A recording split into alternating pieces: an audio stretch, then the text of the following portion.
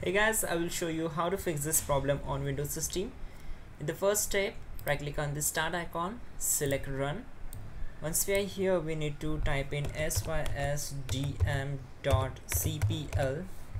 and click on OK. Once we are here, we need to click on advanced options, and from startup and recovery section we need to click on settings. Once we are here, we need to select the complete memory dump. Select this one. Now click on OK, and as per for the properties, the changes you have made require you to restart your computer before they can take effect. So we need to restart our system.